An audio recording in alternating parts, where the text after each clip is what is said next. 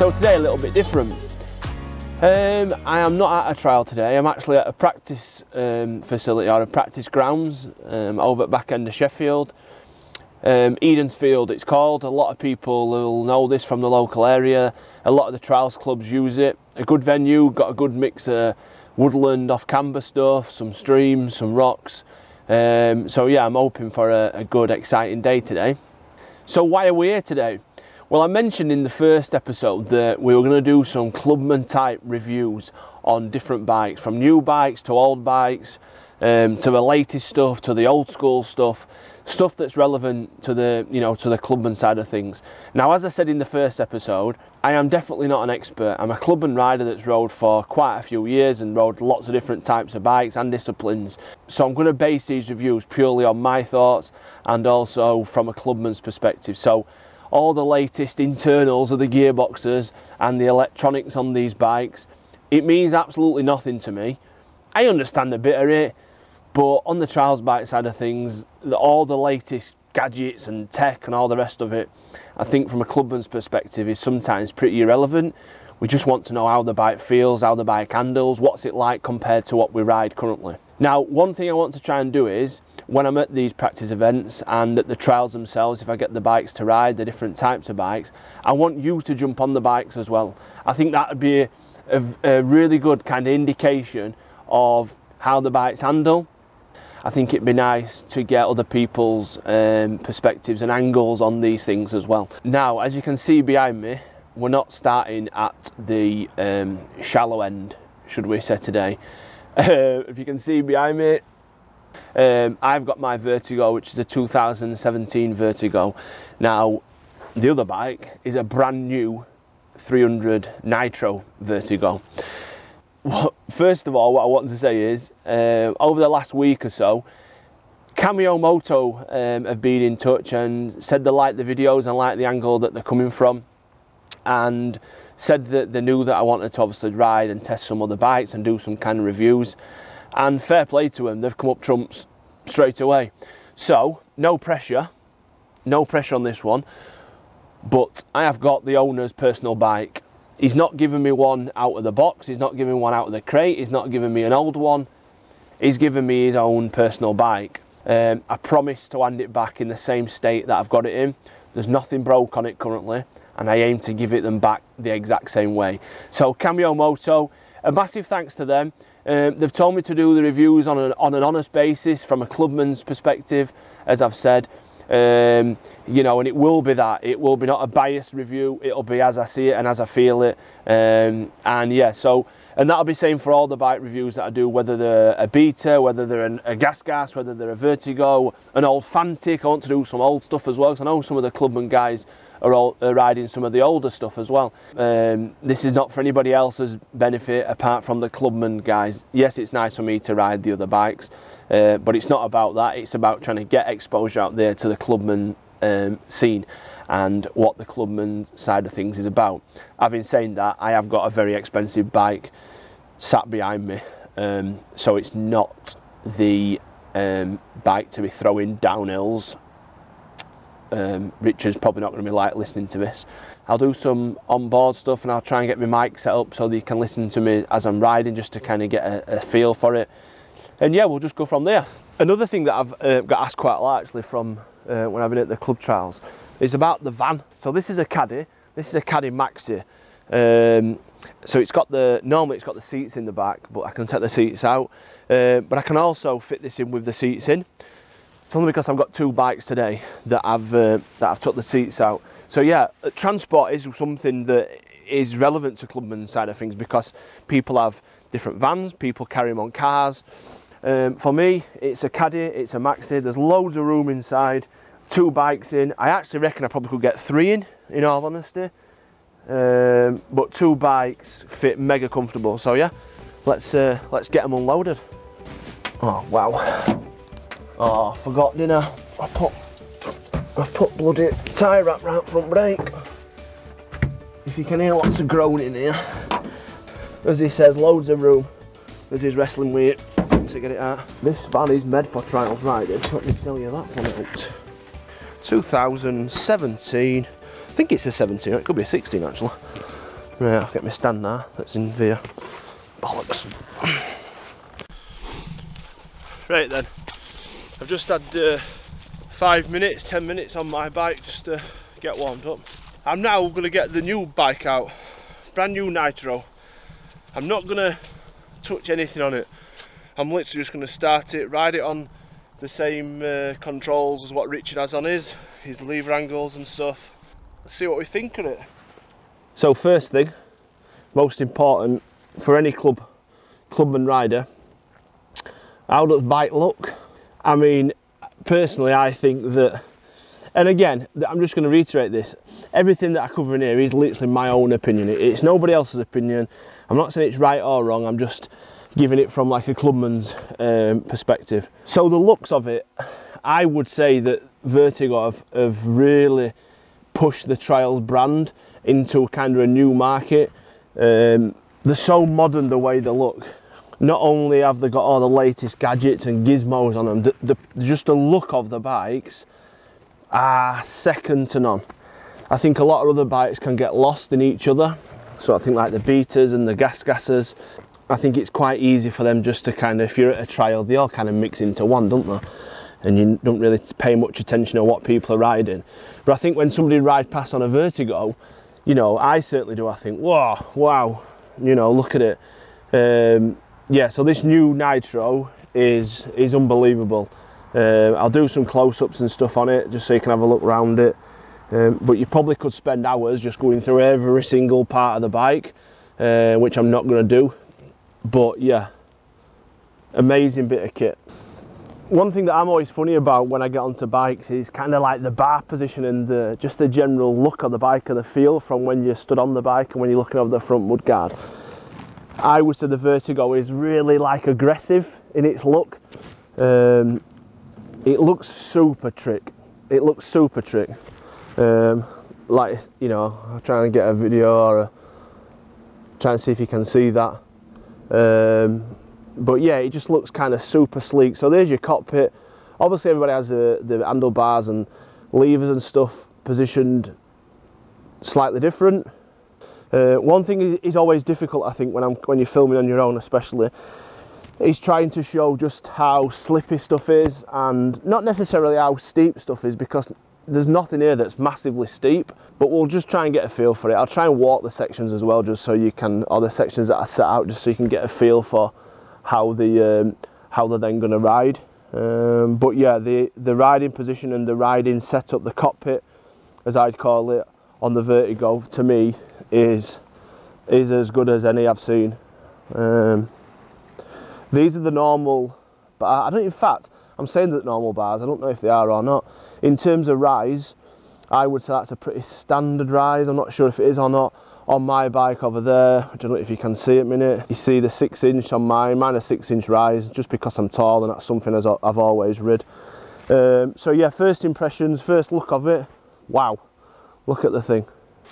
So the next thing is, as important as anything to a Clubman rider, is just starting the bikes. Now, I know Vertigo have got a kind of reputation, let's say, of sometimes being a little bit more difficult to start because of the fuel injection and stuff. I've literally just rolled this from van, which is, what, 30 yard that way, so it's not warm. Now mine, on the 2017, which I will show you, there is kind of a fuel priming button, which on this, as far as I can see, there's nothing. It's literally the old school way of get on it and start it. Now, there's no fuel tap that I can see.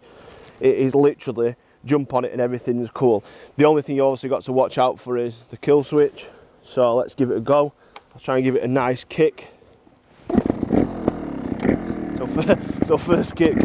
I have read and I have heard about the Vertigos in terms of the starting process, that it shouldn't actually start first time because of something to do with the fuel pump.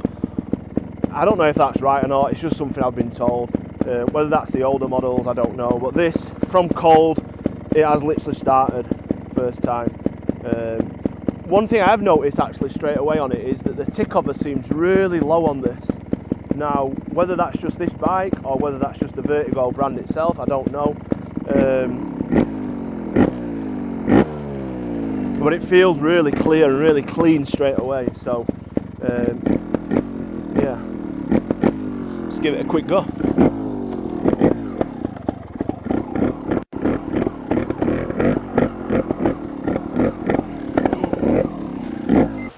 So let's get into a little section.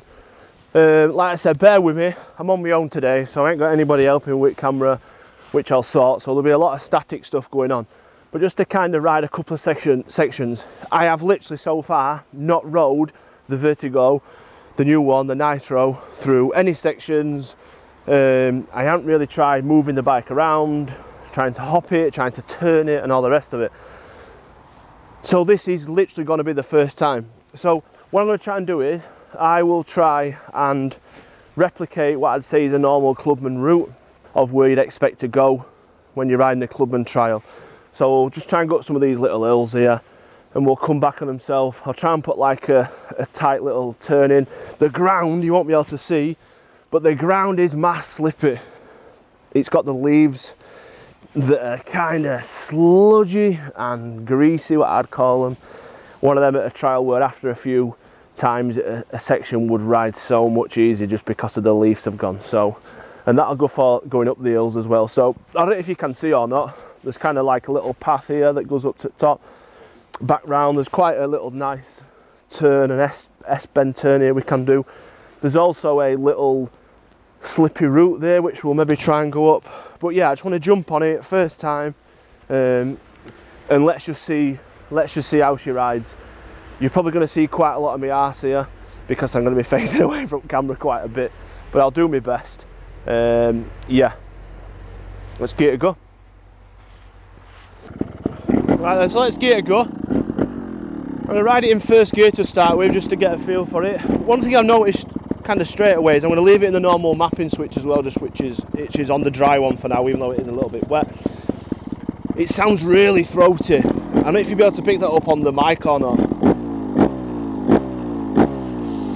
These Vertigos sound like you've got the air filter off. If you have an old bike or an older bike and you take the air filter off and then you rev it, that's what the kind of noise it makes. So yeah, let's give it a go. Steady section. So first gear, I'll just go up this little hill here to start with.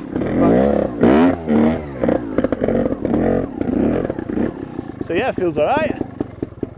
We'll tell you what I'll do, I'll come down just a normal way to start with. Brakes are as good as any. Wow, this ground is slippy. If I go out of shot, I apologise. So we'll go back up again, first gear. Yeah. I know from riding my other Vertigo that you can actually ride the Vertigos on really bottom end of the revs. You ain't got to rev them to make them work. Let's try and go down here. Whoosh! So that's a slippy turn, is that. The riding position feels good.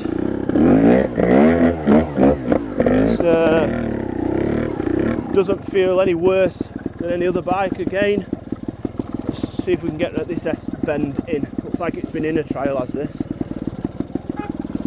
Try and turn a little bit easier, that's better now. Yeah, nice. The brakes are really sharp. I don't know if it's because they're new or not, but wow, they are super sharp. They're a hell of a lot sharper than mine. Coming down the hill there, I've literally just got to feather them on front and back. I know it's slippy, but that wants to kind of lock up as soon as you touch it. So yeah, I'm going to try it in second gear actually, just to see difference. Do the same kind of route.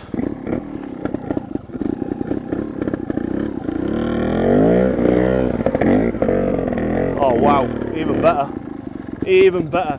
I don't know if you can hear that on the mic, just how low that is revving. That's not revving at all. You don't need to give it any kind of ample. You can just rev it at the bottom of the range. I'll tell you what we'll try and do. We'll try and go up this little route here.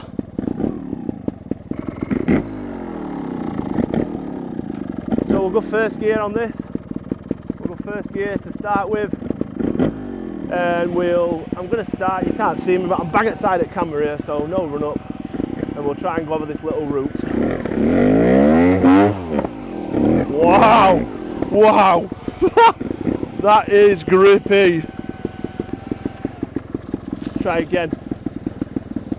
That just picked up and went, did that? I was expecting that to slip a little bit. From first gear. Wow. That is impressive. And don't get me wrong, hey look, let's not try and convince anybody that that's a horrible, hard section, but for some people, something like that is not going to be easy. If you can hear that, something that is common with the Vertigos, mine does the same. The older models is that the fans kick in really early. When I first got mine, I was panicking because I thought, wow, fans on early, but they do, on the Vertigos, they do come on relatively quickly. I'm just going to try that in second gear now, just to see.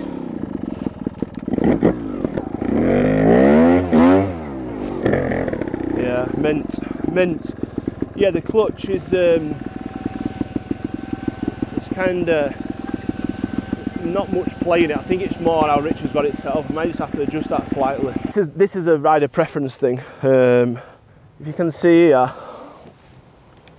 I've had to take that out a little bit, purely because I found that when I was riding it, it was kind of, my hands are, you know, quite big. So as soon as I was getting to there, it was wanting to just go, and I like it further out. I don't know if that's just because I've got bigger hands or not, and you just do that obviously by adjusting the adjusters on top. I don't know if it'll focus or not. The adjusters on top, which is trick. Not sure if they're standing or not, but the trick if not. I think it's just more how Richard has his set up. He's a lot shorter than me, so I presume his hands are a little bit smaller, just guessing. So he'll probably want it closer to him.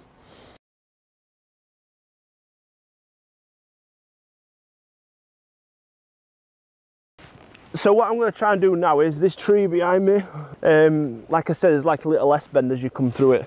What I'm going to try and do is, and this is where you'll see the kind of where the better riders would make this look super easy. Now, moving the bike around is something that, you know, the better riders do very, very easily. It's second nature to them. A lot of the sections that we ride in the Clubman route, you don't need to move the bike around. So that's one myth I'd say get rid of straight away. You know, you can ride this just by, as I've just shown you, where it'll snake through, which I'll show you again, just by being delicate on your turns and being precise. I'll be honest, the only reason why sometimes I have to try and move the bike around in a section to try and hop in it, and when I say hopping, it's not what you're going to imagine. It looks more like I'm wrestling with bike than anything else. But I sometimes have to use the movement of a bike because I've got myself in a pickle in a section. It's not because I have to do it that way to get through.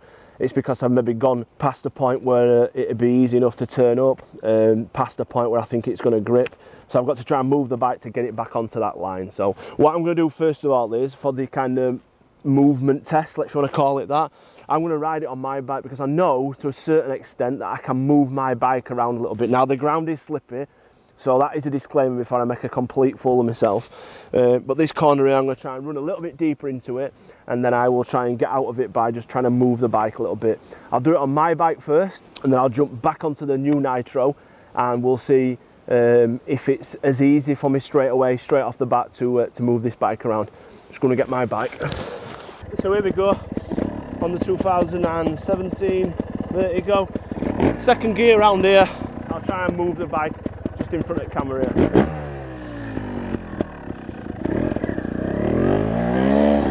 It's funny actually because riding this straight away, this actually feels, whoa shit, try again.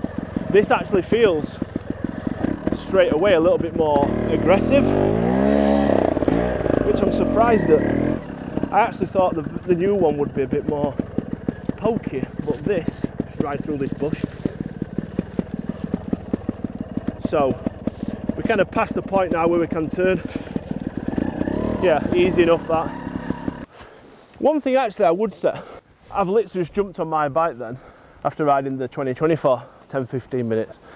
Not the 2020, the Nitro, sorry, the brand new one. And going up this little slimy hill here, mine actually felt a lot worse. A hell of a lot worse, even though I'm used to riding it. It feels like this, and again, this could be me, but it feels like, and I don't know if you're able to hear it on the mics, my older one seems to want to rev up a lot quicker than the new one.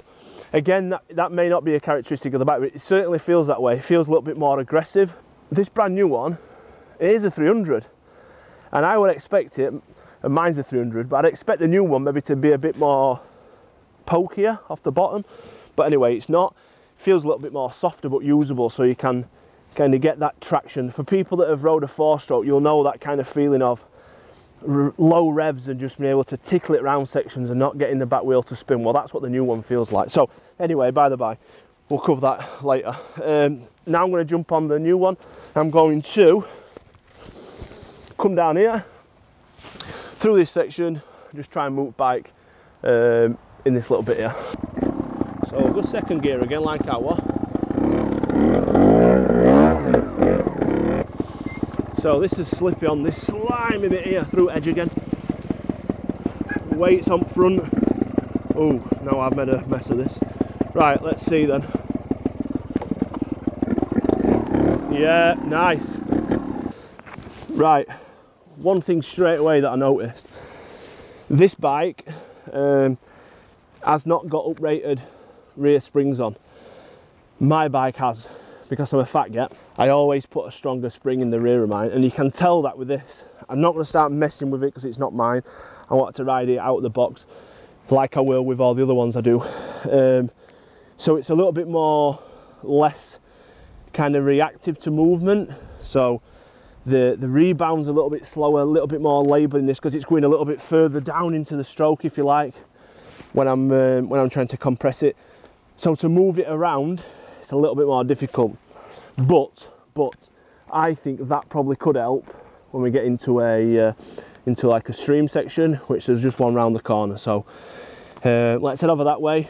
We'll have a look at see if we can go through some kind of a rocky stream to see how kind of stable the bike is. One thing I've just noticed actually, as I'm about to set off again, and it's the little things like this that kind of I like to see in bikes, to see improvements, is that on the kickstart, you can see that Vertigo have put like a, I don't know if you want to call it, a little nodule on end. You see it? So when your foot kind of is on that, it ain't going to slip off. It might seem ridiculous, it might seem petty, something like that. But you know, the older guys, or the shorter people even, I find it easy to start bikes because I'm tall, but the shorter guys and the older guys, you sometimes see them struggling to start bikes and the foot slipping off at end. That's what a common one you see. That little nodule at end there will actually help. Small improvement, but it's the little things like that I think sometimes for the clubman that matters. It's no good being able to have all the latest spec on your bike if it's taking you 25 minutes to start the bloody thing because you know your foot keeps slipping off it. Right, so we're at a stream section here. This kind of thing is what you'd normally see in a clubman's trial. People that haven't rode trials before, maybe on the middle route, maybe on the easy route as well. But it's not like I said, it's nothing that you'd hurt yourself on. But it'll give us a good idea on how the kind of Vertigo handles handles for me as a clubman with the slippy rocks and the leaves. Sometimes I think the hardest thing of riding trials is that when you can't see exactly what's underneath your wheels, it's difficult because obviously you're very reactive then to the bike.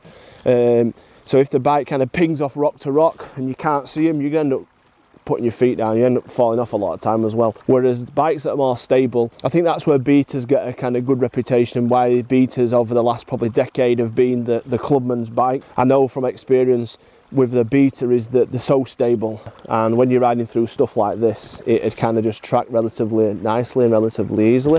So yeah, we'll quickly walk through section just so you can see it. That's probably, I don't know, a foot deep, maybe up a step here, up another one. What I'll do, I'll put the camera at that end to see me riding towards the camera, and then I'll do one at the other end. I've got my mic on so you should hopefully be able to hear me. Bike's behind, ready to ride. Oh, there's a robin there. You can see it. Oh, can you bollocks? Yeah, let's go, let's get set up and go. Oops. Well, that's deeper than I thought actually. So maybe you can see now, hopefully. Maybe, oh God. Right, so nice and steady, second gear. Nice. Nice. To be honest, it's how I'd expected it to ride after riding it earlier on. So smooth. Still the tick over. I'd want that to turn up a tiny bit, to be honest, but so first gear, oh wow. So far I am super impressed with this thing. You never know what to expect when you get a new bike. It's just not what I thought. For that simple reason that I had kind of, what's the word? Kind of expectancy that it was going to be mass aggressive, and it's not. It's not at all. Sorry Richard, that was your sun guard. Right, we'll go second gear and we'll just try and nice and steady. Imagine there's a section. Just track up and listen. Just listen how low you have to rev this thing. You literally do not have to rev it at all to get it to do what you want it to do. We'll try it in first gear, see what it rides like, see how it rides. So same again. Yeah, set first gear. I cannot believe how soft this thing is. I genuinely looked earlier to see, I'm not just saying this, I genuinely looked to see if it was a 300, because it feels more like a 250, but knowing the good thing of knowing that if you want the 300 power, it's, you know, it's there to be used. It's, let's see if I can get up that other step just at side. Go second gear on that. Hear the fan again, maybe through the mic. So second gear on this one. See if I can get. Oh no. No, no, no, no, no. That is nothing to do with the bike. That is being shite. Get out this puddle in case I've got holes in my boots. I don't know if you can see it. I can grab camera. There's like a step there. Love how it zooms in on my finger, focuses. Yeah, I'm going to see if I can just get up that bit.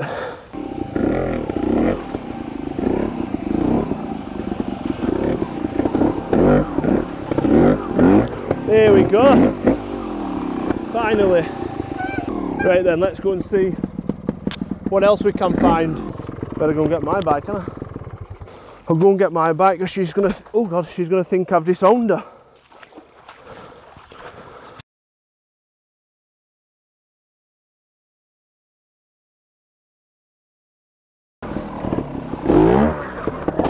Hey, that looked good. That must have even looked good on camera, that. Surely. Probably not. Right, let's take this away. I'm better, I'm safer on, I said better then, definitely not better. Safer on bike than walking. Seems to fall over more walking. So we've kind of rode it up streams, we've rode it around some tight stuff, some slip hills. What about when it comes to some kind of steps like this? Now, I would say a section like this side, I don't know if you can see, it's more of a path. Yeah, it goes up to probably my waist, this. It's probably more of a 50-50 route, hard route. This side, I would say, is definitely going to be in a hard route. There's not really anything to kick off. There's a couple of loose rocks and stuff. So I'm going to have a go. I'm going to ride up the first one on the left hand side, which looks a bit nadgery, and this one then after. So we'll go second gear on both. Yeah, I'm not sure how much spare mudguards are for these, but I better price one up. Let's give it a go. Second kick. I'm wondering if that is true what someone told me about these, about they don't always start first kick, something to do with pump or something. We'll give it a go. So we'll go up the left hand side first, as little revs as possible. Easy. Don't fancy going down that. Probably would actually ride alright, you know, but I don't want to make a fool of me then. Sorry about your mudguard, Richard, if this snaps. Wow, that literally just rides straight up. Try one more. I'm gonna go first gear, you know, stuff it. Let's go first, let's try it. First gear.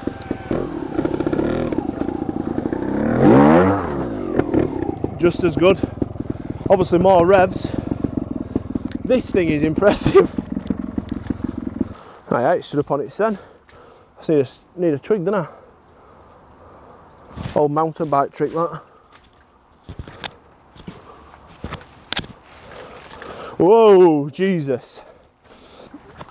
So is the Vertigo 300, the new Nitro, what I was expecting? No, it's absolutely not. And it's not for these reasons. So I thought, with it being a 300, with it being the new model, you know, the new Nitro model, I was expecting it to be like aggressive, you know, pinging off stuff, highly strung, you know, not being able to be ridden by some kind of Clubman numpty like me.